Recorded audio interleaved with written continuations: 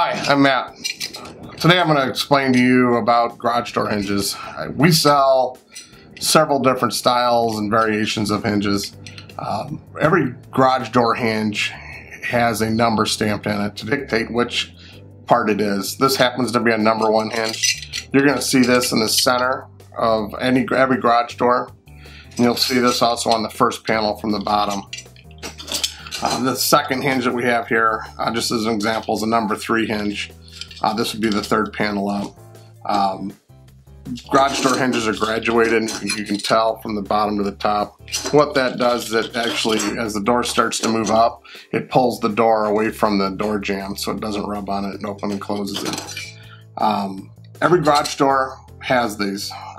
They do wear. Typically they get damaged from people running into the doors and the panels like that, more so than anything. We sell 14 gauge hinges. We sell 11 gauge hinges, which are going to be for more industrial commercial type. We sell stainless steel hinges for anti-corrosion properties.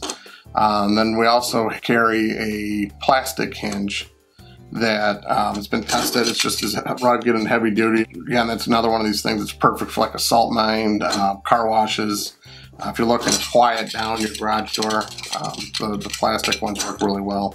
Anything that you're looking for as far as hinges or related products like that is available on our website. And of course, if you have any questions, feel free to call us. Thank you for watching this video from NorthshoreCommercialDoor.com. Please subscribe to our channel so we can continue to make content like this. Thank you.